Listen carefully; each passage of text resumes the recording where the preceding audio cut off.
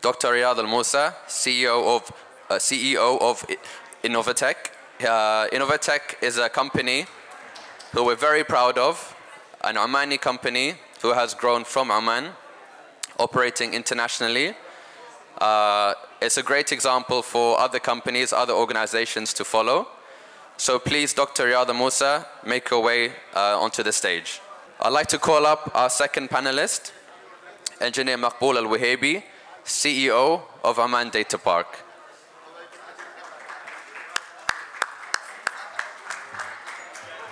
Engineer Maqbool Al Wahaibi, please make your way to the stage.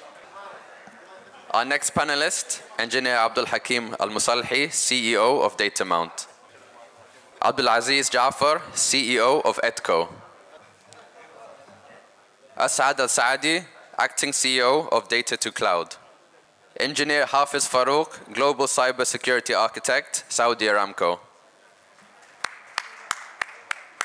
Muhammad Al Tamami, GM, IM&T, Galfar, and co-founder and COO of Ma'amoon Financial Technologies. I would now like to pass it over to the chairman. Assalamu alaikum, everybody, and a very good morning to you all. Hope you're going to have a very interesting event today and tomorrow, and on the third day. Data clearly is the fuel, the bloodstream, the dollars of the future coming in. So I think this discussion is very timely. Shukran. I think one of the things to realize, there is a gentleman called Edward Deming, who in the 50s kind of was the creator of what is now known as lean. And one of the words that or the expressions he came up with is that without data, you're just another guy with an opinion, or another person with an opinion. I would like to say that things have moved on, though, is that today it's not about the availability of data. We actually live in a sea of data. It's an ocean of data where, the issue currently is not without data. You have data. It's about how do you extract real insight, real value from that data.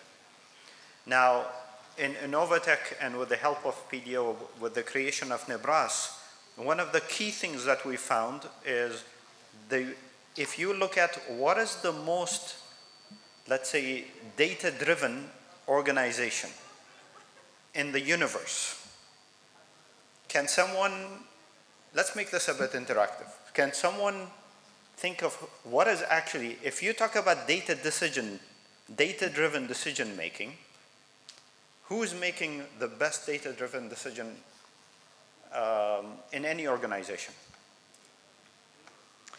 Absolutely, someone said it. It's the human being. We are talking about billions of neurons that exist, yet when your finger requires attention because you clicked it against a table, it's instantaneous that you need it there. Now, that is about insight. And so the big data, the topic of this conference is about big data. It's about making all of that data available and accessible. And I guess the panel discussion today will talk a little bit about that. But the other part is about how do you then extract the value and the insight of that data and present it in the right way in an organization to the right person so that that decision can be made in the best possible way to maximize value. So with that, I would like to start with our panel today, or this morning I should say, that really talks a little bit more about the data part of things and the big data and making that data available. And the debate that is happening right now in most organizations, which is, do I stick with my infrastructure that I have and the servers that I have today and all the perceived advantages of having that, versus going to something like a data park and having that data available on the cloud, and what are the advantages and disadvantages of doing that? So in that, I would like to, and I'm going to start with a panel, and I think one of the things that I really like today is that the panel is really, if you think about it, is distributed almost like providers and customers. So having that, we'll try to make it a bit like a battle so that it's fun, right? So is between what the providers provide and what do the customers really want and what they need and some of the challenges that are facing and how to go about it. But I'm going to sit down in a minute and I will start with my first question to the panel, and I think it'll go mostly to the data center providers. And let's start with some definitions, because sometimes even that is a little bit confusing. So we talk about data centers, we talk about cloud, we talk about hybrids, we talk about, you know, what are we really talking about? So I'll pass it on to, I think particularly our first, you know, from the data centers, is that what is it in your mind? What is data centers? That's the question. So how are data centers, you know, what are they? And how are they versus different than the cloud? Versus cloud, yeah. What are hybrids? Basically, we'll try to make it as easy as possible, away from technology and technicality of it. I see it, you know, it's like Google. Google would not have been Google if the strategy was to have a localized servers. Google have empowered itself and empowered the nations and empowered the globe just by moving into cloud. Google is nothing but a bunch of cloud servers having accessibility by the whole globe, whoever has internet access, in order to basically pull and push data, I would say. You know, you can also participate in pushing data and enriching Google databases. Again, here, if you think about it from a government perspective or a country-wide perspective, it's the same. If everybody going to have his servers in his prem, that's good. There's nothing bad about that. But guess what? You are losing an opportunity. You're losing an opportunity of sharing data. You are losing an opportunity of actually maximizing the value of searching for data, because it would not make any sense to have your own Google in your data center. Number three, you will be missing an opportunity in what we call the economy of scale. There's a huge economy of scale where you don't have to pay anything, or you pay minimum for an investment over a total cost of ownership of, like, say, a couple of years, 5, 10 years. Again, with Google, just if you can see the value of Google today, you can search for anything, you know, literally anything. You can search for my profile if you want. If nobody knows me, you can just Google, and you know, somehow you're going to get some حتى يمكن شهادة زواج موجودة جوجل ما استبعد يعني. I don't think so. I haven't posted anything on that side, بس يعني ما تستبعد واحد من هناك سواها في ما أعرف إيش في social media. It is all connected. The value of Google. But guess what? There is nothing you pay. You don't pay anything. And that is the economy of scale part. So in Google, it is you don't pay anything, but in the service providers, they pay. Let's say they pay minimum. I mean, I don't think our services are that expensive compared to on-prem. Today we are talking about sharing data, open data. Those cannot be achieved with an on-prem strategy. When we say on-prem, we mean data centers, localized data centers. They can only be achieved if you have cloud. It's as simple as that. Maybe you can, Abdul Hakim, make it more simple. Yes, and Abdul Hakim, maybe one of the things that you can also allude to is that from a requirement point of view, in your perspective, in terms of the offering, how does this differ then in terms of value from, let's say, a large organization like your PDOs and the Oman Tills, and maybe the smaller organizations and the medium-sized organizations? So if you could shed some light on that, that would be great. Yeah, I think I will go a little bit technically on the side now. Okay. Yeah, so before we start this, let me explain what is the data center actually. The perception that we have seen in the last, let's say, 10 years, The data center is a server room where there is a rack, a cabinet, and there is electrical power on it, and we connect it to the internet with our own infrastructure. The data center is totally different. Data center is a very complicated, I'm talking about a building with a very complicated element and infrastructure inside it. It contains about electrical, cooling, let's say the trace, the internet. It is a very complicated infrastructure which the elements interact with each other.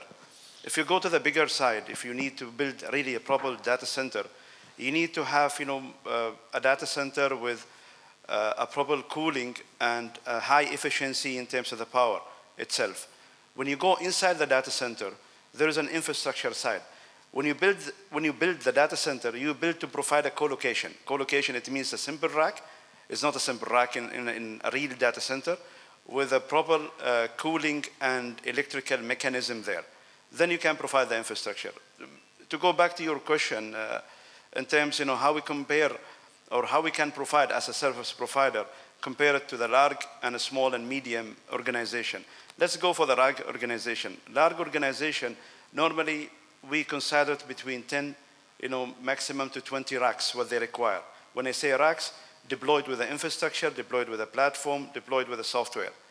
So the issues of on-prem comparing to the service provider, we have a bigger capacity in terms of the number of racks, scalability. So if they require to expand, they will have a difficulty to expand to the building. If they would like to scale down, again, they already invest, so there is no way to scale down.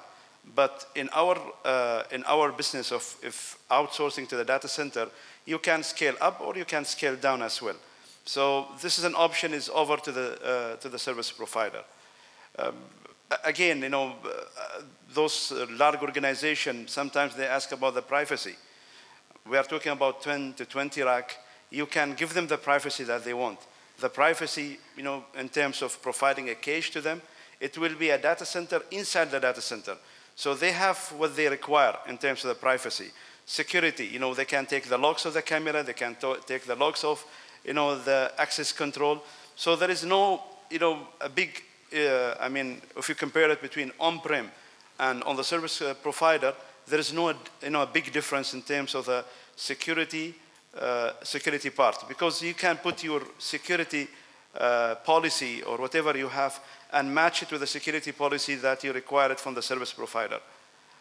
Maybe this is to answer. So Engineer Abdul Hakim, you touched on a lot of points, whether it is about security or about costs, which later down the line I would like to get into a little bit more.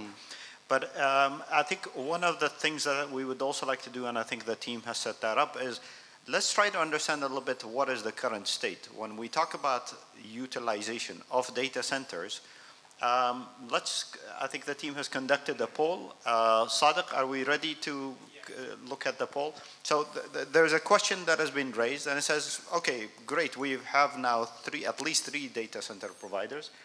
What is it how are we using them in Oman at the very least? Are they being utilized? What are they being utilized for? And just to understand where we stand currently. So is this already something set up or needs to be set up?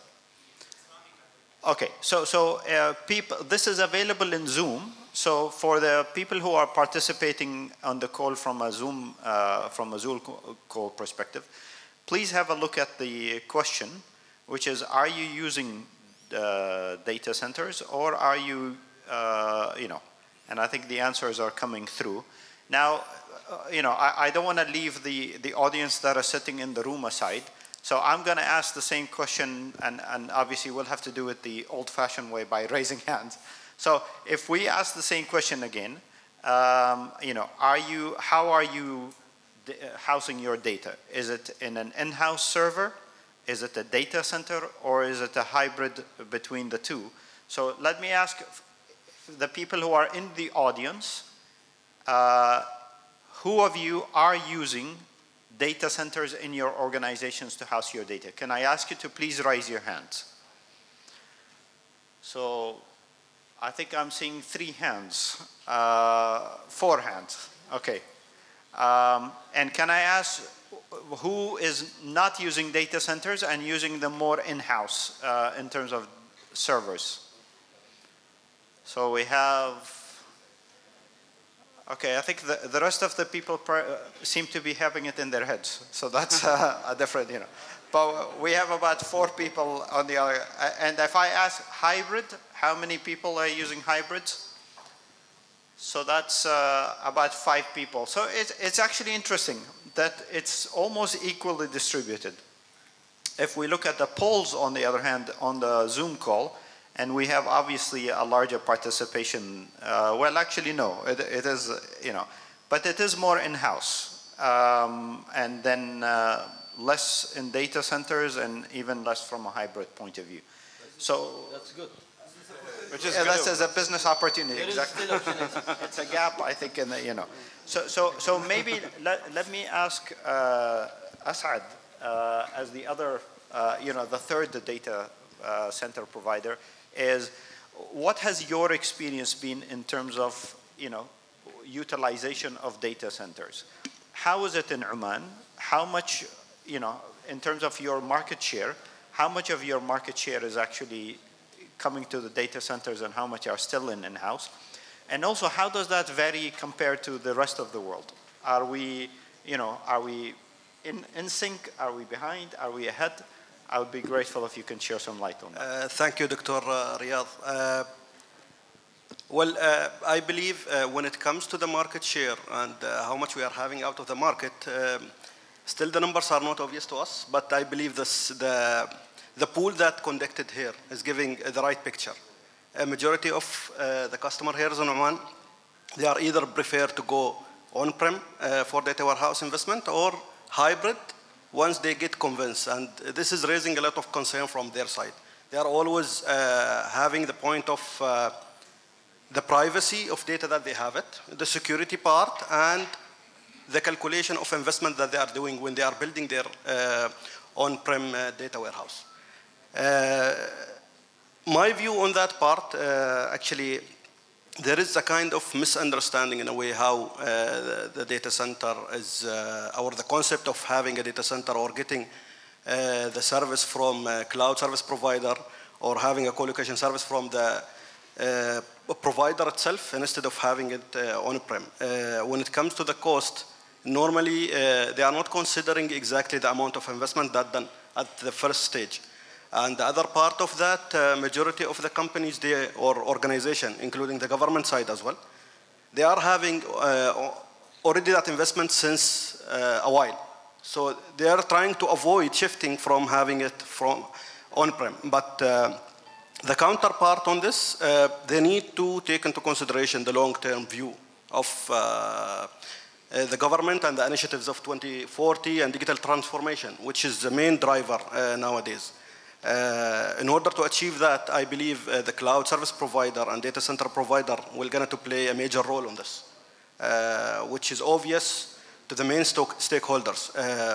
Having everything centralized and having the proper accessibility by the end user and the organization itself can't be achieved if the organization are still believing on investing on-prem.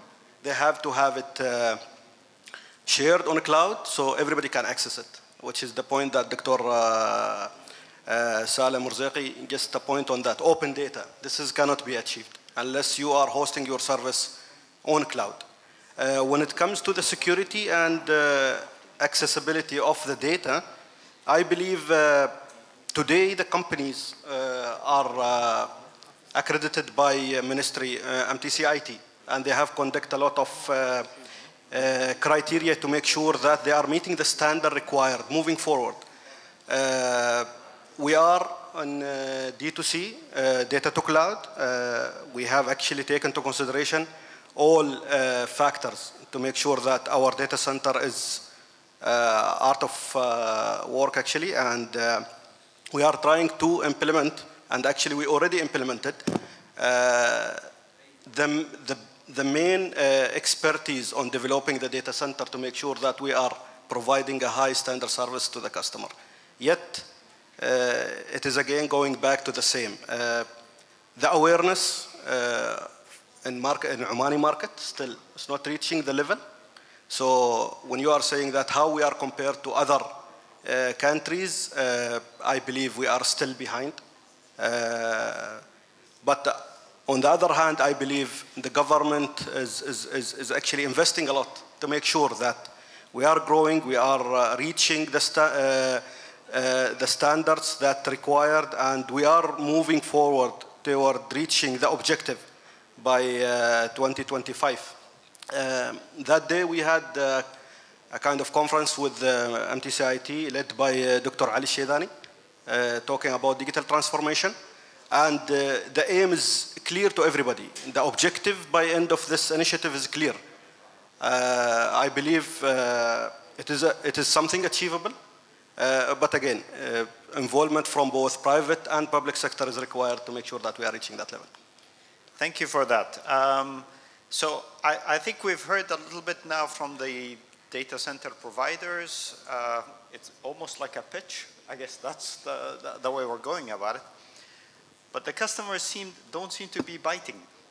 So let's talk a little bit to the customers.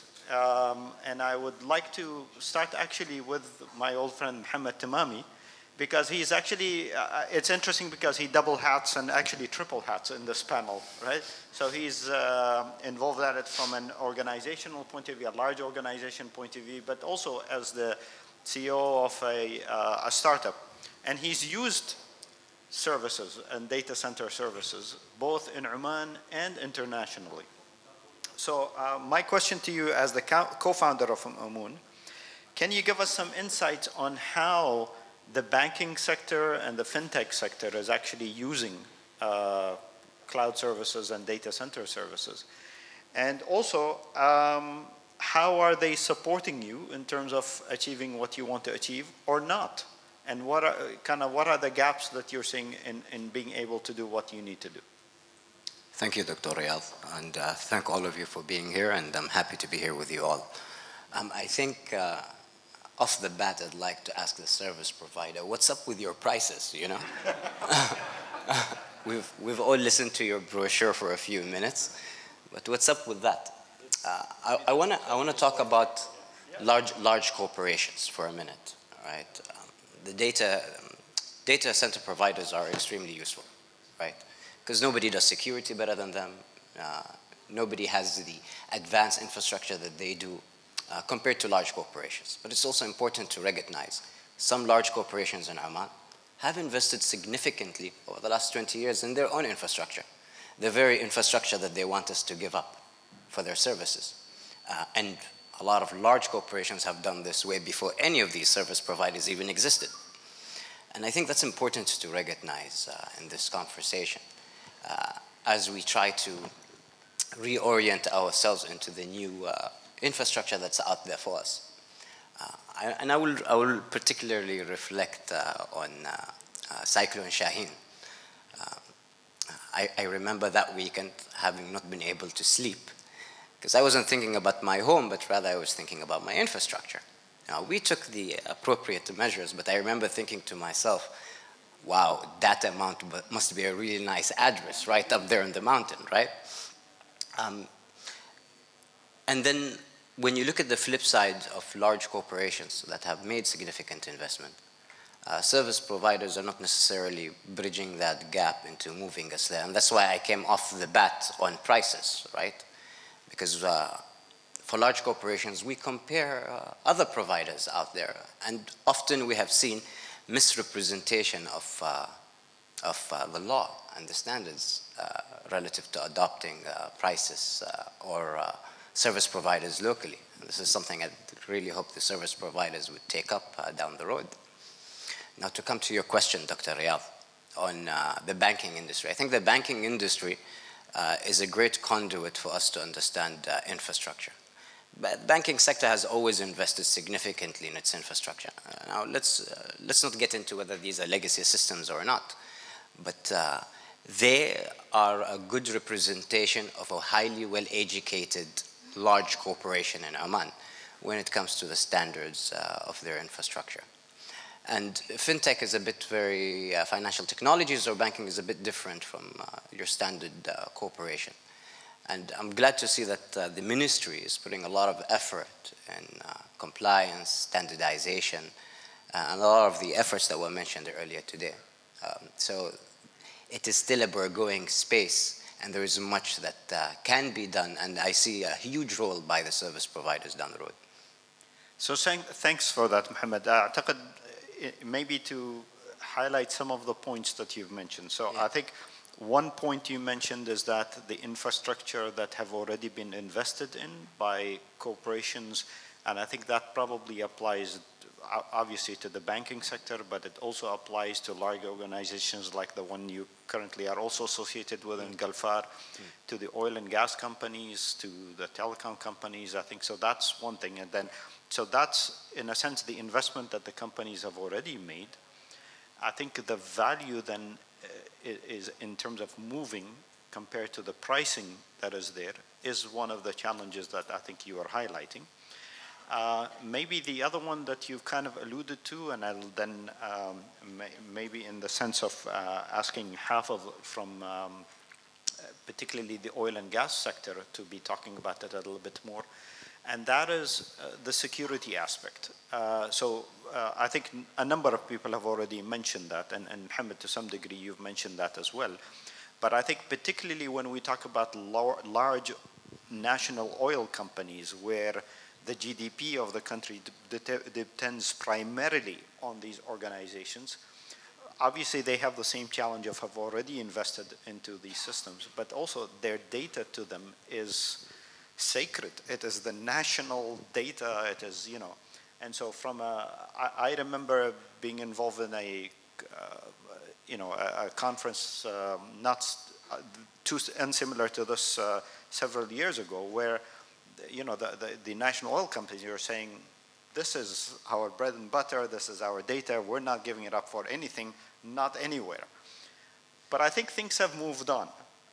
And so Hafid, what I would really like to ask you is that from the oil and gas perspective, and particularly large national oil companies' perspective, what are your views in terms of, from a security point of view, what are the challenges in terms of moving over? Does actually data centers and cloud provide potentially more security than what in-house infrastructure provides? And what are the current challenges that are still remaining that in your mind, are not being addressed by the data center providers? First of all, thank you very much for inviting me on behalf of Saudi Aramco. So thank you very much, Doctor, for asking such a nice question. I would say that security is a major concern for any national asset you have, whether it is oil company or any other national asset. So moving to a cloud is a big change in mindset, especially when we talk about oil companies, and Saudi Aramco is not one of the company who is thinking on the same lines. But eventually, once you stay away from the cloud, you are actually away from lots of features. It's not only the comprehensive platform you have, it's the amount of features you are going to get from the clouds. People can deploy the applications quickly, they can access it from anywhere, they can probably work more efficiently. So that is why this mindset, even in Aramco or any other oil company, it was difficult to implement, but now people are gradually moving towards this direction, and I think the cloud is coming everywhere, including my company as well. But there is one more option available, that you can build your own private cloud. This is one of the options available as well. If you have a bigger company like Aramco or a PDO, you can invest your own infrastructure. You can tell Omantel to provide you a nice network backbone. If you can build your own data center, and if you have the capability to build your own private cloud infrastructure, you can do it. So this is one of the options I believe most of the oil companies can look for. So this one is obviously available. When we move towards the public cloud, yes, you're right, security is a major concern, but this is not something which you cannot address. There are lots of ways. I know the number of threats on the clouds are increasing, especially after the ransomware attack. One major attack on your company and all your assets are gone. So you need to be pretty careful when you go to the cloud. You need to make sure that all your security controls are there. When you talk about authentication, authentication is good. Identity federation, SAML, all LDAP, everything is nicely deployed. When we talk about data, it should be encrypted on the cloud. When we talk about the two-factor authentication, it should be there. So you have to enable auditing, accounting, all these security controls should be built around your application, which are going to be moved on the cloud itself. So once you have all these security controls, I think your companies can actually take a step forward and actually move towards the cloud. It's not something impossible. One more thing I want to highlight here is the use of data science, because when you move your critical applications on a cloud environment, your application are going to generate huge amount of security data. Because if you have an application on in-house servers, probably you have 3-4 servers, maybe one database server, few application servers, and Active Directory maybe, and that's it. But once you move your infrastructure on a cloud, then the cloud components are much more than your in-house servers. They all will generate a massive amount of log, API logs, and all this accounting stuff. So now you need to use the data science. You need to run the algorithms on top of this security data so that you can detect some nice anomalies. You can do some nice threat hunting on your security data. So that is why I'm saying that once you move towards the cloud, your security arsenal should be completely ready. And if you are not well prepared, obviously, it's your national asset. You will have to make sure that you secure your infrastructure before you actually move your application to the cloud itself. I hope I answered your question. Thanks so much. And no so I think if I'm hearing the customers, they're kind of saying, we like what we see, but the value is still, not fully there. And from a security point of view, they are kind of saying, okay, we could lean towards the centralized data and so on and so forth in your cloud. But on the other hand, what we're more comfortable right now with is our own cloud. So which kind of says that there is still a gap. And it's a gap that I would like to discuss coming forward. But before we do that, I would like to add the third element that Hafid brought in, and that is about services, and particularly the advanced analytics and areas along these lines. And at this point, I'd like to bring in Abdulaziz to talk a little bit more because your company provides these artificial intelligence and advanced analytical services. And essentially, you're another type of customer to these data centers, not from maybe a data provision point of view, but more from analyzing the data and bringing in the analytics part from the, So as a user or let's say as a customer, from that perspective, what is it that your take on what data centers and data center providers currently provide, and where do you see that more needs to be done, or things are going great already? Thank you, Dr. Riyadh. Bismillah ar-Rahman ar-Rahim. And thank you for the very interesting question. And I won't take too long since I'm very close to the break. Generally speaking, we work in a very close type of analytics with regards to a niche domain, which is geospace analytics. So it requires a lot of rendering, it requires a lot of processing power. Now, looking at it from a point of view where it is very important to us is the TCO, the total cost of ownership. If you recalculate the total cost of ownership in the requirements that we need with regards to processing power, with regards to latency, with regards to I/O speed, with regards to even connectivity to external components around the world to do this kind of analytics, then your best solution is actually going into cloud. There is the only place where you can find scalability, quick scalability, not just scalability. Anybody can scale up, scale down. But then quick scalability, that's the only way we can do that. You can also scale up and scale down not only your processing power, also your connectivity and your requirement from storage and so on and so forth. So in that point of view, the best way to move on is through the cloud. In addition to that, because we have other domains, one of our main domains is the natural language processing as well. That requires a lot of interactivity with quite a lot of organizations also across Asia.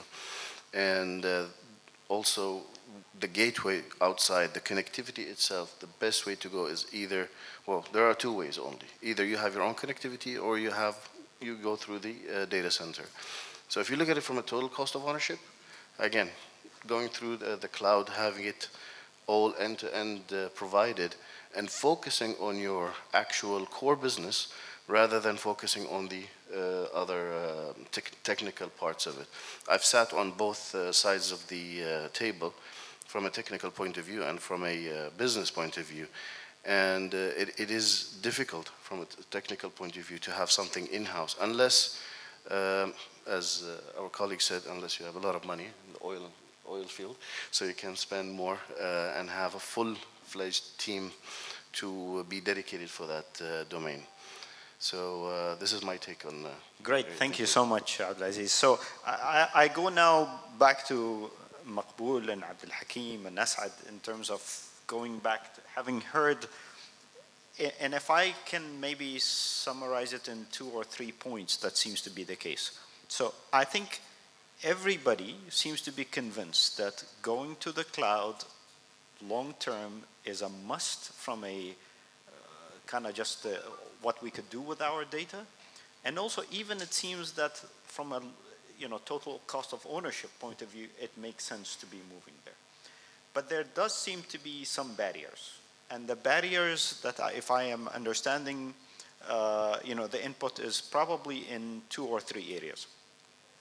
The first part is on the security part, there still is a little bit of concern. And as a result, we are, companies like Aramco, and I think PDO is the same way, and I'm sure a lot of the other companies are saying, okay, it's too big a jump.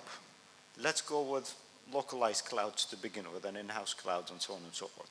So maybe let's take these topics one by one. One has to do then with the security side, and what would your take be, or maybe how that either understanding or solution going forward be bridged. Then the next topic we'll be talking about is cost. So leave your point on cost. We'll come back to that, and really value versus cost. We'll come back to that later. And maybe there are 1 or other 2 points. But let's first start with the security side of things. And who would like to take that on? From whether Asad or Hakim, go ahead. حكيم بيتكلم عن الكوست انا بتكلم عن السكيورتي انتوا اغلى دايما لا انتوا اغلى security خلي عندي شوي. A healthy competition is always a good thing for the user, right? Because we have faced, a couple of customer or a couple of clients, which again they have the main concern is security part of it. We need to sit with the customer, we need to sit with the client, understand what kind of concern they have. So let me summarize it in a couple of points. Let me say a bigger organization, which they're stating in their security policy, it have to be not shared, it have to be dedicated for that organization. So we came up with a couple of solutions to them. First of all, we need to match their security policy with service provider or with us as a data mount or ODB security policy. If it is matched, they can jump into the next step. If not, let's see what kind of enhancement it requires from both sides. Second, they need to understand, or they need to make sure that implementation on place. Unfortunately, we have seen a couple of security policy or other policy. It is there in the organization, but is it implemented? Is it controlled? Not. So this is a big issue actually. Forget about firewall, WAF, camera. Those it will come second. Those are the tools. But security policy, it comes the first when you consider any project implementation. Second part of it, we give them many solutions. One of them is dedicated infrastructure, or what we called it, a private cloud. And based on private cloud, actually, we provide them dedicated infrastructure. But again, they will miss the advantage of the cloud, which is scale up and scale down. So again, we have another solution for that one. We will give them what they require from the beginning. I mean, the first year, for any digital transformation, let's say, in a simple way, if there is a new digital transformation project, a new ARB application, so we start with them on the testing phase, development phase. We provide the infrastructure dedicated to them, according to that need, for the 6 months or 1 year. Then they will expand. They said we will go live in 2022 or 2023. So we'll expand the infrastructure. So now they will get the benefit of cloud, which is the most benefit is scale up and the total cost of ownership. Otherwise, it will be a normal infrastructure as a service providing to them. They will get half of the advantage of the cloud. So again, in terms of the security, they need to have a dedicated infrastructure. They need to have dedicated rack space or cabinet for them. They have to have the access to that rack. They need to have an access to that infrastructure. Not only the access, even the locks of the camera, locks of the rack, locks of the infrastructure. We can provide everything, to the customer actually. And I think all of them, all of us, we can provide the same. So we cover the security part of it. If they need to go to the extra mileage of the security, like they need a dedicated team to be inside the data center or to have a dedicated team and the NOC inside the data center, also we can provide it. It depends on the project and the size of the project. I will go back to just one answer in terms of the cost. He said we are really expensive, and all of us. It's an economic, this business, it's a volume business. So when we grow, we can reduce our price in terms of a small project. In terms of SMEs company, we receive a lot of complaint from their side that our price comparing to the Google or comparing to the other international service provider, we are higher than them by 20 to 30%. But right now, we are working in reduction of the price in terms of the telecom. The most element maybe it will be the telecom as a telecom price is really the bandwidth is really high.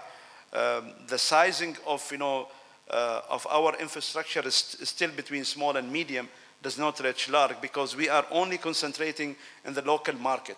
We are still not expanding to the international market. When we expand and the number of customers increase, of course, that one is supposed to be reflected to the price to the end customer. Tamam, shukran Abdul Hakim. I really appreciate your input. But I think you're also bringing up another point in terms of which I would like to discuss a little bit further down the line. And that is to do with, are we really setting up our data centers from a policy point of view, from the business models point of view, from a regulation point of view, from a pricing point of view, for you guys to compete? Because I think this is then where it also comes back to the government and some of the initiatives that, that needs to. So let's come back to that a bit later. But one thing I do want to mention, because I honestly still see a gap. And the gap to me is that when you go through a transformation, because this is a transformation, you're asking companies that have lived this way for decades to come and change. Now, change only happens in hearts and minds. And I think the minds are there, but the hearts are still not there. This reminds me, and please allow me to digress a little bit. When, one person that was very dear to my heart was my late grandmother. She raised me as much as my mother and father did. But I remember when it came to money, she never put her money in the bank. It was always under the pillow somewhere. Or actually, I'll tell you where it was. It was actually in a needle box, in the cabinet in the cupboards, where no one knew which needle box it is, but she definitely knew. Now, I spoke to her so many times about putting her money in the bank. She said, yeah, it makes sense and all that, but I'm not going to do that. We then had a flood, if you remember, in the 80s, actually, or was it the 90s? I can't remember now, where her house in Matrah almost got flooded, and that needle box almost got underwater. That's when she then said, okay, I now need to put it in the bank. So I think what you guys are saying, the guys are starting to get it, and they are, in their mind, they are moving there, but their hearts are not still in it. And I think this becomes something that the providers in their messaging needs to address so that that heart issue is alleviated so that they go through it. With that, let's move maybe to the other topic, and I will allow both Asad and Maqbool to come back, maybe both on the security part, but also let's talk a little bit about the cost part. Because the cost part seems to be a barrier, because you do have a competition. The world is now an open oyster, and people can go to other providers internationally, and they seem to find, at least from a cost perspective, that they are, you know, the others are more competitive. So can we come into that a little bit? اسمح لي اسعد يمكن اقدمك لان نحن ارخص فعاده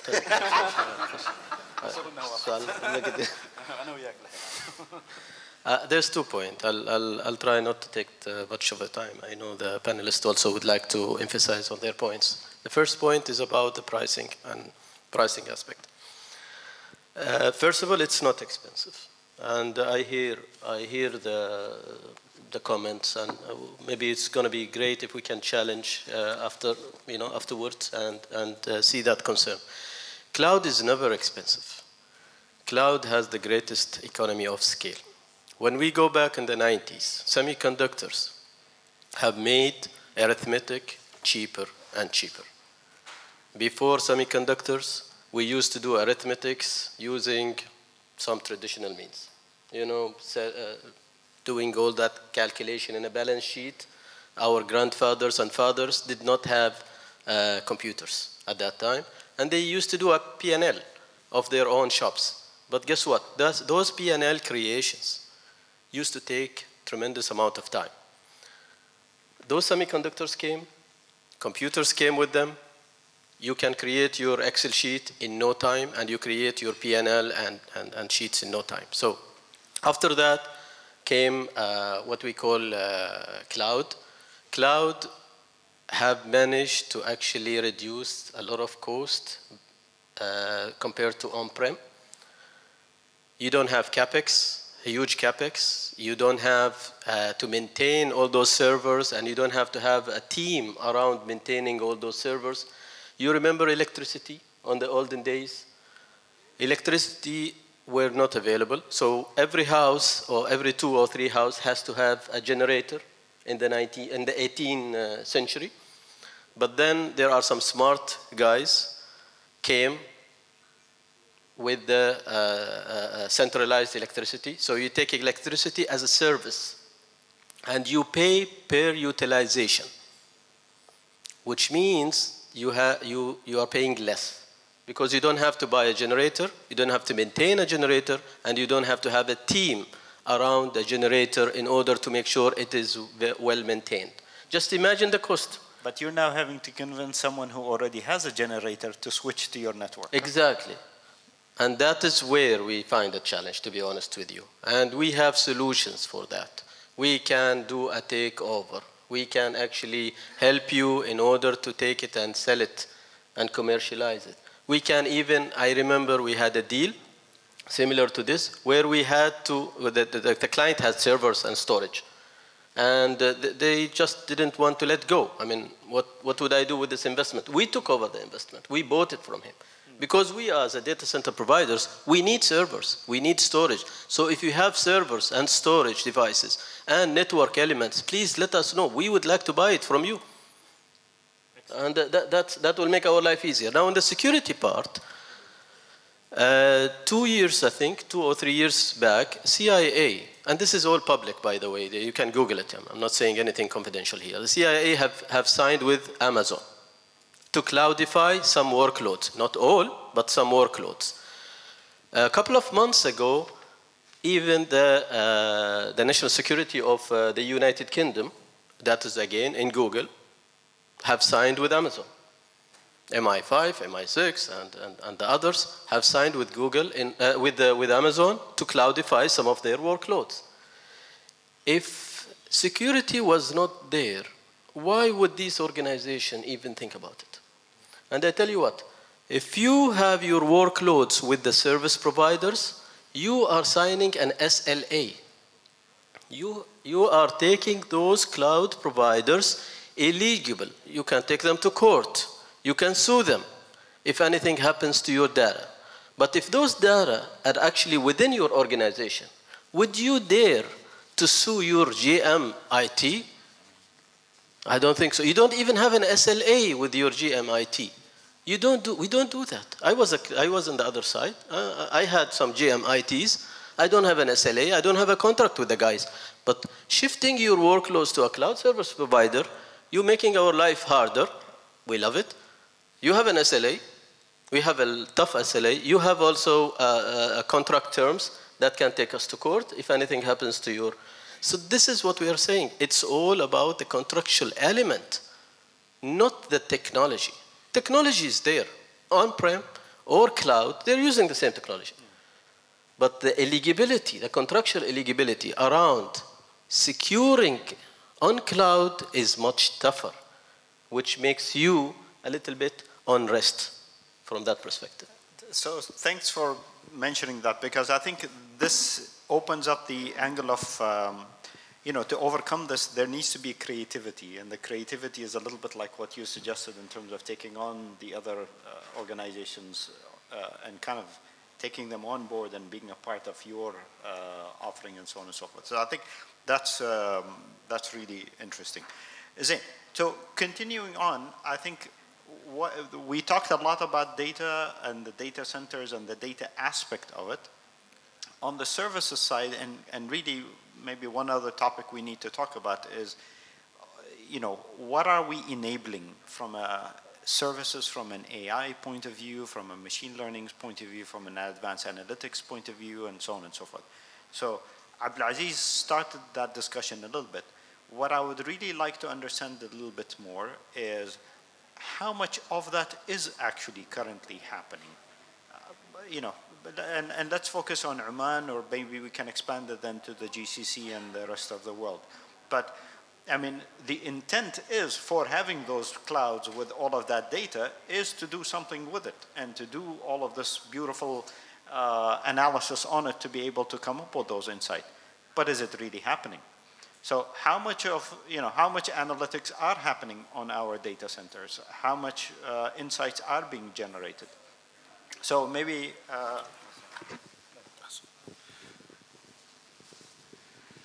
well, I think we have started on a good on good terms. I think recently, specifically when the COVID pandemic hit us, one of the most important aspects actually was data.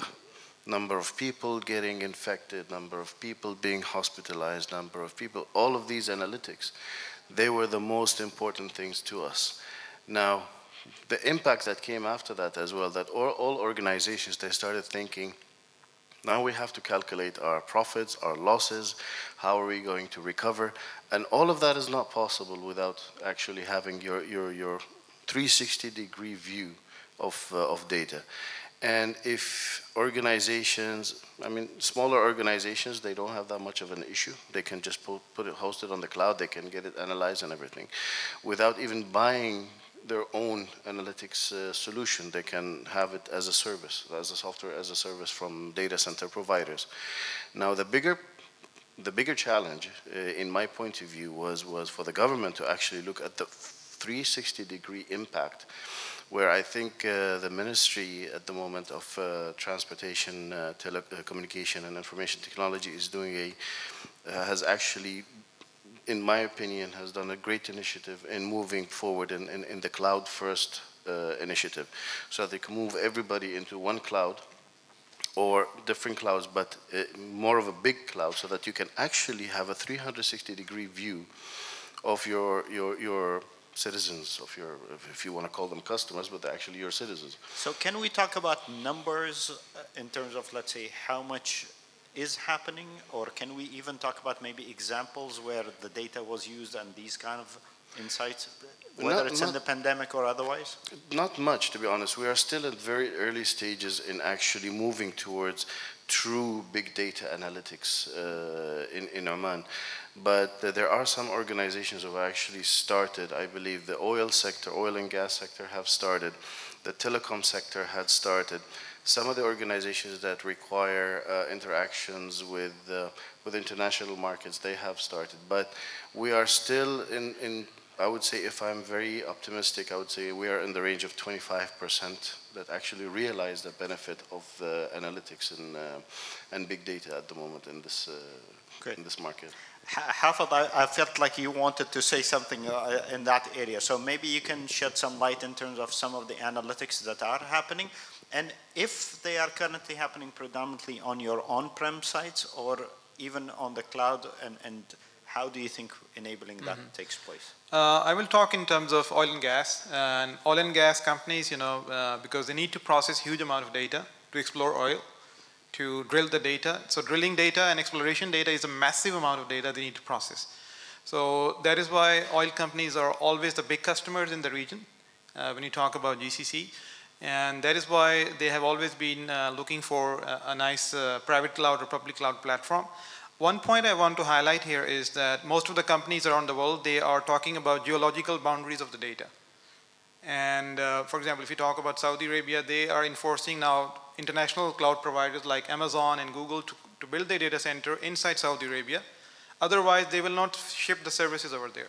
So I don't know whether Oman has such sort of national level policies, or you guys have actually enforced the international service providers to bring their data centers inside. And then once it is between your geological boundaries, then you can enforce your national level policies on top of that data. So once that infrastructure is placed there and it comes under your national rules and regulations, then probably all the oil and gas companies, they can start, and even your private sector, they can start thinking of moving their critical data over there. And I think it will address most of the security concerns we are talking about. Great, thanks for that. Mohammed, from your end, in terms of the construction industry or the banking industry, I mean, where do you see that? I want to sort of address what you mentioned earlier about services, right? Yes.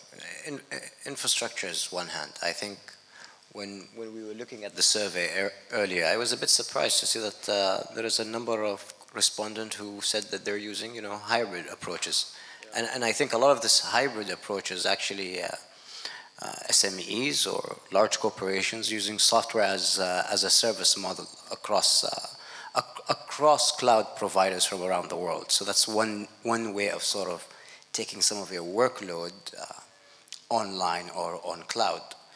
But the infrastructure piece, and I think ODP mentioned it very well, and rationalized costs using broadband. I wish more of your sales representatives were as articulate as you are, but that's a conversation in itself. And this remains the part of ambiguity. And to have a lot of large corporations stop moving, look, we're sold on cloud. I'm barely touching 40. I was on the internet in the 90s, and I only know a world of the internet. So cloud is sold to us. But I think Dr. Salim Rizaqi mentioned earlier that sort of transformation and being able to sort of create that roadmap of how do we move to these infrastructure service providers whilst they address the price point, right? That's the area of real work, that conversation, as opposed to.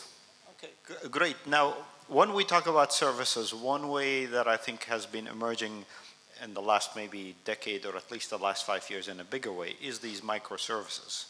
Now, so I think maybe let's talk a little bit about microservices and what are microservices?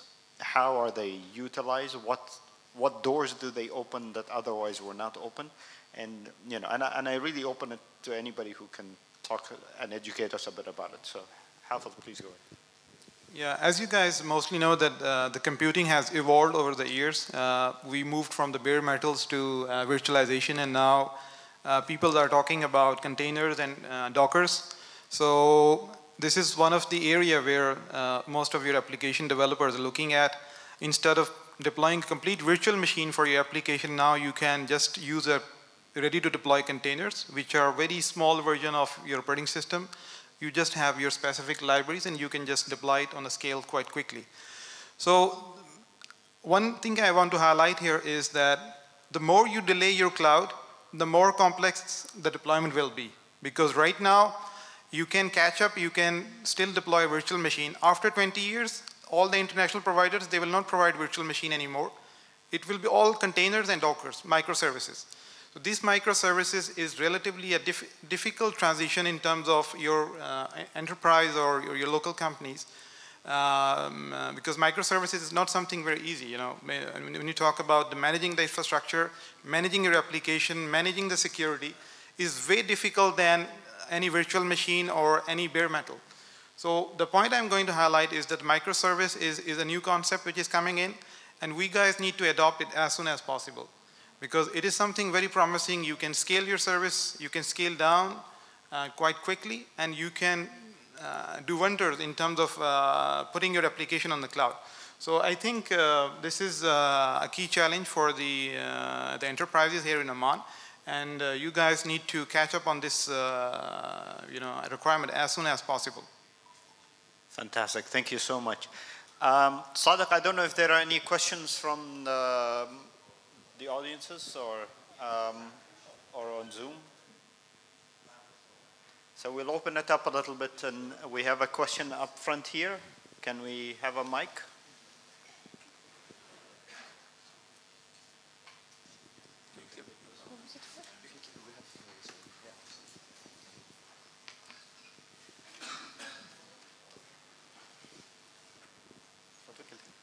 Assalamu alaikum wa rahmatullahi wa barakatuh. Thank you very much for this nice conversation and debates in part of it. I'm Sultan Lihya, co-founder of Code Academy. It's not a question, it's rather a comment regarding the discussion with regards to the pricing of cloud. Thank you, Engineer Maqbool, for clarification, but I would address the point from two angles. The first angle, today we are on a data conference. So let us base our discussion on data. So let us Google price, cloud pricing compared Oman and international. Would be for any client, would select a cloud service in Oman? I would say no. This is the first point, or the first angle. The second angle is the way you are trying to represent it is not a customer-centric point of view. Those are customers. I'm a customer. We all customers saying your service is expensive. And you just say, no, I'm not expensive. My service is affordable. This is not the way to talk to customers. Sorry, I don't mean it that way, but we are customers. So from this point of view, you, as a service provider, you need to take the point, address it, discuss it, and then explain it to the customer. But staying and saying, no, we are not, and all customers are saying it's expensive, this is not the way to present it. Sorry for that.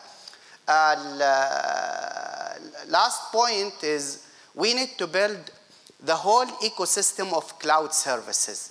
So you are providing the service. As a client, I need a connectivity to you. That connectivity is still expensive as well. So to have point-to-point connectivity from my data center to your cloud service, whether going to any service provider, I would not name any, still that service is quite expensive. To have reliable bandwidth and to make my daily operation is smooth. So that's the point I would like to mention. Thank you very much. Thank you so much. We'll take a couple more questions and then we'll come back to the... Oh yeah, I have a question. Dr. Riyadh, you started by saying a very good two statements. You said without data, you're just like another person with a new opinion. And then also you added one more point when you said that we have an ocean of data. But I'm a bit surprised to hear from Abdul Hakim that some of the organizations, when they host their data in the data centers, one of their main concerns is that this data should not be shared. So the question is that if this data is not to be shared and is already hosted there, where does Oman stand then in the world of the open data, data policy, and so how we can employ the artificial intelligence, machine learning if the data are secured, because the way they define the term secure means we should not share the data. Why shouldn't we share data? Dr. Salim has been quoted a lot today, and I will quote him as well. He stated that by default, data should be open. However, we still here in Oman, people have a lot of concern about this. So that's a bit really surprising. So we'd like to hear from them. If I, as like a researcher, if I approach one of these data centers, will they be able to provide me with the data? We just have seen like an experience, what is called the pandemic. A lot of researchers, they have struggled in obtaining the data. That's why we could not like come up with solutions for the pandemic. We waited all the solutions to come from abroad. We imported the solutions, although we have scientists in Oman. We have researchers in Oman. However, we don't have the platform for them to work in a professional manner. Thank you. Thank you. Very interesting question. We had, I think, one more question in the back. So I think we'll take one. I'll bring it to you. Maybe maximum 2 more questions, and then we'll come back to the panel so that we can also close within time, which is another 20 minutes. Assalamu alaikum wa rahmatullah. Malik al-Nu'mani. I'm a startup company, تعزيز الرقمية. Unfortunately, I think I'm working with the 3 companies now. I'm giving hosts. Why unfortunately? Because I have a complaint. Okay. Okay. Then, okay. I wrote my notes in Arabic. I think I'll say it in Arabic better. Okay. هي زي statement or a comment, and it has an end question يعني. What I understood يعني مثل ما فهمت من تعاملي مع الثلاث مزودين انه الانفراستراكشر وانهم هم توهم بادين في السوق وانهم they have shares مع الحكومه ومؤسسات اخرى مستثمره معاهم او افراد حتى من باب الحوكمه والاستدامه. كنت اخذ دروس في المواضيع هذه. I'm from an educational background, not a businessman. So اللي في بالي كان مثلا هل في مقارنات مع السوق الخليجيه اللي جنبنا مثلا في الاسعار وفي يعني وش هم يعطوا اوكي وكم اسعارهم.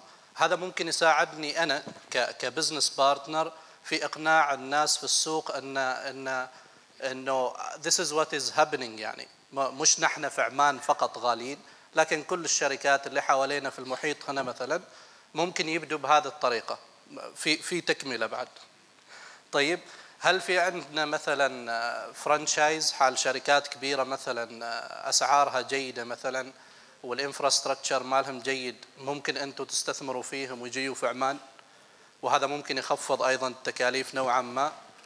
النقطه الاخيره بس اذا كان نحن مثلا بنروح ناحيه الحوكمه والاستدامه مع الوقت مثلا لو اخذنا 5 سنوات لحد ما تقنع كثير من المؤسسات الحكوميه او الخاصه في الانتقال الى الكلاودز ويكون كوست افكتيف بالنسبه لهم مع الوقت. هل في دراسه الحين للسوق من ناحيتكم انتم ايضا بالتعاون مع الحكومه او الهيئه او الوزاره اللي تشرف على اعمالكم انه مثلا لو انتقل كذا نسبه من السوق خلال 5 سنوات ممكن اسعار الكلاود هوستنج تنخفض بنسبه كذا كذا؟ هذا السؤال الغير واضح في النهايه. شكرا. وكان في سؤال اخير هناك في خلف وراك. مرحبا السلام عليكم. معكم سعيد السلطي. I see the main concern is the pricing issue here in Oman. Okay. We are hungry for data infrastructure. You know? From beginning, I'm agreeing with Mr. Mohammed Al-Tamami and with others as well. See, yes, I will give. I don't want to repeat the same what they have mentioned. Just I will give you real examples we have faced in the previous years. Actually, they are actually government projects.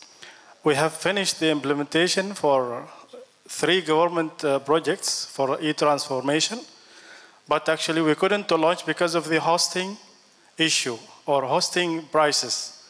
So that those ministries, they couldn't get that budget from Ministry of Finance to enable them host their new solutions in the hosting company because they don't want to host it in their own data center.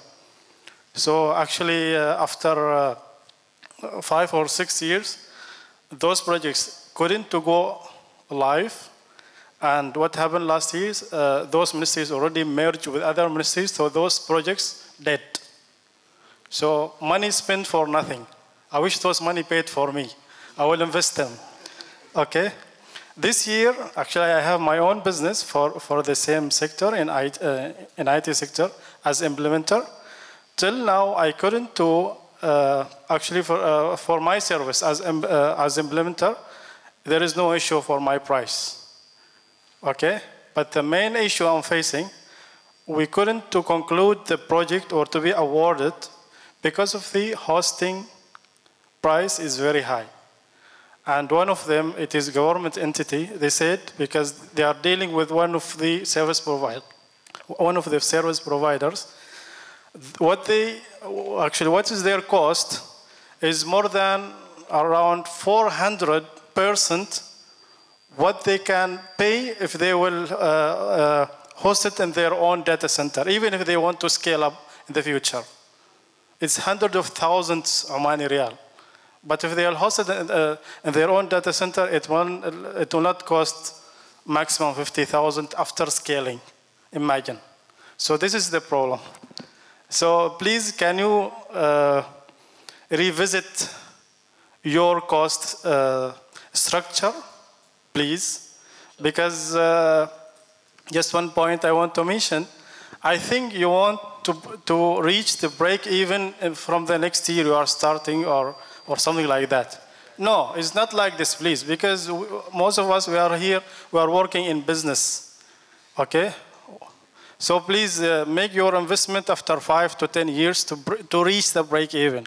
And if you want to scale or if you want to have more market share or if you want the government entities to shift to your data centers in the coming years to achieve the digital transformation vision. Thank you very much. Thank you so much for the questions. I think we got 4 questions. 3 of them were price related. And one of them is a very important question, I think, on data accessibility. Now, obviously, I'll open the discussion and responses. But I really want to also mention it in the sense that let's also talk about key enablers for you to be able to do what you've been asked to do. Because I think there are, you also operate as an entity. You have your shareholders you're responsible to report to and so on and so forth. But I think this is an area where potentially the government or other entities can support large organizations like the PDOs, like the Bank Muscats, like, can support in the longer vision. And so I really want to open it up to, Maqbool and Abdul Hakim and Asad to come back, and maybe Asad, you can start with that since you've been, Ma'alesh, I'll give you the harder questions, but so there was another question that was raised, and we'll come back to it because I think it is an important question, but let's spend maybe 10 minutes on the pricing question and then come back to this last question. Thank you, Dr. Riyad, and thank you for people for their question and concern, which is actually, we always take into consideration that part. Every time we are getting the same comment that the prices is too high comparing to whatever option that's available in the market. I believe to a certain level that is right. We are not denying this. When you are comparing us with the global players who are working on quantity, for sure we cannot compete with them. Those organizations exist since a while in the market. We are just, for example, data to cloud is 5 years. The other players, I think they are older than us. But again, we have taken into consideration as well the value that we are giving to the customer. Today, the global players, when it comes to the government entities and big organizations, they are hosting all those services outside Oman. A few of them, they are having alliances with the service provider here, but majority of them, they are not providing that feature to the end customer who is looking for it. Service provider, accredited service provider is giving this. This is one. Second, and this is very important, and I will brought a real example that we had it with one of our clients. The comparison when they are building we call it as a business case, on-prem solution that they have it, and the cloud solution. They are not taking into consideration all factors. They are just considering the hardware investment that they were going to throw it to upscale whatever data center that they have it, and they compare it with the full set of solution that you are providing. To a certain level, that's not right. And that's why we start educating our customer that you should have a fair comparison. Then you can say that the price is expensive or no. And I believe me and Abd Hakim and the representative from ODP, we had this meeting with MTCIT. And we are planning to take that initiative way forward with the Ministry of Finance and the other entities just to make sure that we are participate in educating the decision maker because we believe that is an obstacle. The other part, when it comes to the SME, there are different flavors provided by cloud service provider. That is more or less, you can compare it with the global players. Trust me, sometimes global players, they give you the top line, high level, but when you calculate the full solution itself, it is more or less at the same level that the local provider is providing. And this is reality. One other part, I'm sorry, I wanted to jump to the point that Dr. Jamil Shakhsi highlight, accessibility. I believe this is more or less related to the regulatory itself. We as a provider, we are willing to provide this, but at the end we are not owning the data of that entities. That's why we cannot give an access to everybody. But if the regulatory guide everybody that those data should be accessible by, for studies, for research or whatever, we are willing to provide this. We don't have any issue from our side. But again, it is not within our control. There is a rule that we need to implement it as well. And we have to make sure that it's implemented. Otherwise, we might be out of business, to be honest. So that's the comment from my side. Shukran, Asad. I think you mentioned the word about education. And I think education, yes, needs to be applied to the customer so that they do the right comparison. But I think education also need to be applied on us. And let me be very frank and transparent. In Oman, we subsidize and even more than subsidize, for example, Oman Air. As a country, we do that. Why? Because we have an overall arching strategy to attract people to conferences, to visit Oman for tourism. And so as a result, while that line item could become a loss, but in the grand scheme of things, it is providing that input.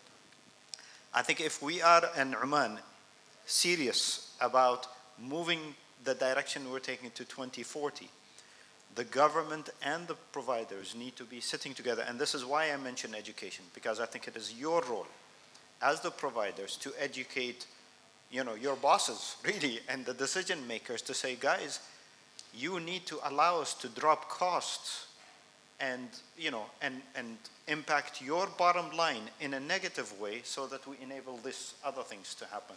So rather than our Omani customers telling us AWS or another data provider is cheaper, says you bring in the customers from the Emirates and Saudi and other places so that we compensate for that. And that's an education that we need to do, and the data center providers, and this whole sector needs to do upwards to be able to take that forward. And to me, that's an important step we need to take going forward. I'll allow Abdul Hakim and Maqbool to come back, and then the last 5 minutes, which I think we now have about 10 minutes. So if we can wrap up in 5 minutes, because I would like to come back and then talk about the future very quickly and what you think going forward is. Please. Let me talk about the price and what we have done in terms of the comparison, maybe the question raised by Malik. When we compare between our neighborhood, let's say UAE, their strategy, it was really strong. And Saudi Arabia, they are now somehow, it's not following, but they are trying to take the same way. So they approach Microsoft, they approach Google, they approached Alibaba. Alibaba friend is here. So they approach them to come to the country, and try to invest from their side as well. So try to give them a bigger project, one of the digital transformation project, or one of the huge projects that utilize or justify their investment in the country. As soon as they start this on the country itself, they start to bring the latest technology to the customer or other customer on the country. And this is the way they are doing right now. From our perspective, as a data mount, we are recently collaborate with Alibaba Cloud, and we have a long-term, the short-term investment or a plan to invest together in bringing the public cloud or bringing the latest technology of Alibaba here. And we already start promoting Alibaba Cloud to the customer. And I would like to thank here also Alibaba team is already, Muhammad Ali is here. Maybe you can stand up, Ali. Muhammad Ali is from Alibaba Cloud, and he's representing Alibaba Cloud since 2 months. He's here right now. And he's working along with our team and the customer as well to address, the needs of the platforms and the application and the latest technology that they require. Plus, we address the pricing as well. So this is one of the initiatives that we are already start, and I think everyone have to start this initiative to bring the international player to Oman market, by give them an incentive in terms of the size of the market, the size of the neighborhood, even market, that we can, as a Oman, we can approach them. Thank you, Al-Hakim. I think, Engineer Maqbool, maybe we start moving into the future looking, but I would like to really bring it in to connect to the previous point as well, and to kind of, if I'm being very blunt, and I listened, what you are proposing are evolutionary steps, and these guys are looking for a revolution because it's not good enough. So looking into the future and going forward, whether it's from a regulation point of view, or in your mind, how the future of data centers and utilization of data centers for analytics and enabling that going forward, what are your views on how things will happen in the next, let's say, 10 to 5 years? Thank you. It's always good to talk about the future, لأنه على الأقل ما حد يعرف عنه شيء. ممكن تقول اللي تريده. I think there is a slide, maybe. But people will hold you to it. Vivendra, if you can, highlight it. بس قبل ما يوصل السلايد, I owe you a response. First of all, أنا ما أعرف من وين خذيت الإمبريشن إنه نحن we've been defensive. We are not defensive. كانت مزحة يعني. نحن غاليين, يمكن نحن غاليين, صحيح يعني. والله we've been 10 years الحين. 2012 in the market, and we've been selling cloud. Today, والله الحمد, we are providing تقريبا 600 corporates in Oman. All the banks are there, and other utilities, oil and gas وكذا يعني. And we've been scrutinizing our pricing all the way through the 10 years. And we will continue doing it. عشان خاطرك يعني, عشان خاطر الشباب. We are not defensive. We listen to you, we hear you. لكن how business works, you are a businessman. There is cost. On top of cost, there are people who are working, there are salaries you have to pay, and so on and so forth. لكن that is not a defensive way of saying that we are not expensive. We might be expensive. And we will promise you that we will look into this with the team, Saeed and Hassan موجودين, and we will scrutinize it even further. But there is an exercise we've done a couple of weeks ago. The team have done actually. We had benchmarked the price with international players, مثل Amazon, Google, Azure International, and I think there is another one. And we found that we are not really far away from there. In some cases, we are the same. In some cases, we are a little bit more, 3-4% more, or 5% sometime. Yani. We can show you this. If you can visit us for a coffee, I can bring this all to you in a presentation. حتى يعني هذه دعوة حقيقة لكل الشباب اللي يعتقدوا إنه they need. We owe you an explanation, and we owe you basically a presentation of where we are. Maybe we can even have your input to scrutinize it further. Lakin we've done a lot of exercises, and we will even do more, inshallah. And the security aspect that we are also having in our infrastructure, maybe it's not there in the international. When you host internationally, that security layer maybe not there in some cases. And that's why you see the prices are lower. In our cases, we take it by default. We will not host anything unless it is secure, even if you don't want to pay for it, because there is a branding implication. And so we took the chances here, and SLA and so on and so forth. So that is one. Going back to your question, Doctor, I don't want to take much time. Basically, the future is, as we can see, there is a digital economy in front of us. For us to reach there, we have to utilize the fourth industrial revolution components, and that is cloud. That's what the cloud is. The first journey towards anything else like IoT, like AI, like big data, can only be. This is from my perspective. You might challenge me. You might, don't feel that. I believe on that. I'm sorry and I'm willing to listen also if anybody has a different kind of philosophy. But cloud to me is the first step towards other fourth industrial revolution components like IoT, like big data, like others. And then those will be as an enablers to the diversified economical pillars of Oman, like logistics, fisheries, tourism, mining, and others. If we utilize those components to enable the diversified elements of this economy, then that is where we can reach to what we call digital economy in the future. Where we are right now in Oman, I think cloud is there. Maybe we need to push more, but I think there is a lot of things that has to be done in the big data, open big data, I would call it, and AI and IoT, and that is where we are actually gearing up. The good news is that those 4 components will enrich the SME market. Then it doesn't have to be the big players. There are also chances that all the SMEs can participate and can make money out of these fourth industrial revolution components. اليوم عندنا what we call fintech.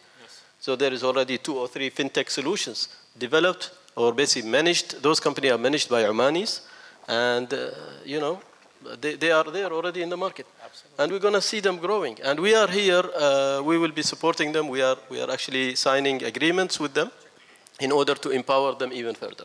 Excellent. So talking about fintechs, I think Mohammed, will be the obvious person to talk to now about fintechs and but talking in the context of fintechs and the future, whether it is specifically on fintechs or going beyond fintech into banking or even in construction. What I'm going to ask every person in a minute or two just to talk about what do you see happening in the future in the next 2 to 5 years in this area? I think financial technologies of finance is a major benefactor of open data. But that's responsible open data, right? Because if we talk about open data generically, some people don't want to share their data, and that's their right? So that's fine, that's okay.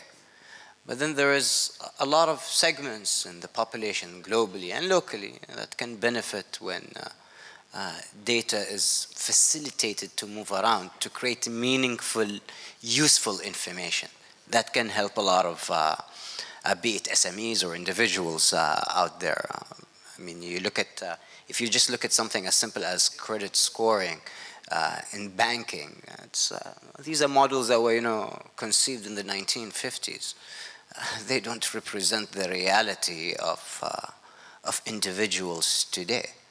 And that actually, for the banks, there's a lot of money left on the table. I don't know why they don't want to pick it up by just perceiving individuals slightly differently by using their options out there relative to data. So open data is going to be a huge driver for financial services over the next decade in Oman and around the globe. And that's definitely something I'm excited about. And just on the providers, I just want to say we recognize that us customers are also very annoying. We recognize that, so we'll try to be better. Thank you. Great. Hafid, maybe from the oil and gas point of view, where do you see things going in the next 2 to 5 years? Cloud is definitely coming in next 5-10 years in all the companies. Oil companies are already on the track. So cloud is not something we can deny. The only thing which we need right now is the will. And the will can be from the top level. I think it's a top-down approach. And the cloud, because most of you guys right now understand cloud is good, but it's a mindset. So it needs a push from the top to down. It can be from the national level. When you talk about oil and gas company, you know, our management at the top level, they fully understand this. And they have already, we can say in Aramco, we have announced the data emergency that we need to make sure that we follow the cloud as soon as possible. We are working on this. So I don't think so we can stay away from this quite a bit in future. So it is coming. Great, thank you. Asad, maybe back to the discussion of revolution versus evolution when it comes to data center provisions, both in terms of services as well as prices. Any thoughts on that in the next 2 to 5 years? Well, I believe that is already part of the things that we have at the table for discussion and to agree way forward. When it comes to the future, I see it here in Oman, I believe cloud is happening, and I think the market is moving to the right track to make sure that they are getting benefit out of such solution in their business. And one other thing that I wanted to highlight here is I trust companies should focus on their core business way forward. There is a lot of investment done when it comes to IT, which is not a core business for majority of the companies. Give us that, we will get to handle it for you guys, and you can focus on the core business. That for sure will get to help you to grow. When it comes to the prices, I believe this is something will be driven by the market. And we have seen it in telecom. I came from telecom background, and we have seen it. It was driven by the market and the prices comparing to what we used to charge the customer before. It's dropping, and the price erosion is happening. So even for a cloud service, this is happening, and it will. And you as a customer will get to see that for sure in the coming years, inshallah. Great, thank you. Abdulaziz, you should be the most excited of us all, I think. Well, and me. Yes, but, very much. From a services analytics point of view. Very much. But if I may just put a different hat at the moment, not defending the cloud service providers, I believe the whole cloud ecosystem needs some support. And I've seen this support does exist, and it's coming up, which will reduce prices. Being part of initially the ICT labs, part of Tanfeed, there are quite a lot of initiatives that are coming up to support the technology ecosystem here in Oman in general. And I believe these are coming up soon. And if then they don't reduce their prices, we can attack them more and more. But I believe the government is also supporting quite a lot of areas, because at the end of the day, what drives the price? I mean, forget the price of storage, forget the price of cooling. You have basics, land, electricity, and all of that is available. It just have to be enabled a bit more and supported more, and I believe that is coming. Thank you so much, Abdulaziz. Abdul Hakim, the last insight is from you. Yeah. So, so I think in the next 5 years, the data center will be one of the main utility in Oman, like a water, electricity, and the telecom. So every customer, either is a government or the private sector, they will request along with the utility the cloud service. Second part, from the customer perspective, I think it is toward service than product. So customer will ask about the performance. They will not ask about the product that you have, what kind of performance that you can provide. This is what I feel in the next 3 to 5 years it will happen. Fantastic. We've reached the end, so I think on behalf of all of you, I would like to thank the entire panel. It's been a very lively discussion, very debates-related discussion. I hope you gained value from it as well as enjoyed it. One thing to observe is that while we have about 20% of the audience are, ladies and maybe even more like 30%, the panel itself is actually 100% male. So that diversification is also missing, and I think it will be coming to me, that is the prediction from the future. So thank you very much, and enjoy the rest of your year. Thank you. Thank you, Abdul Rahim.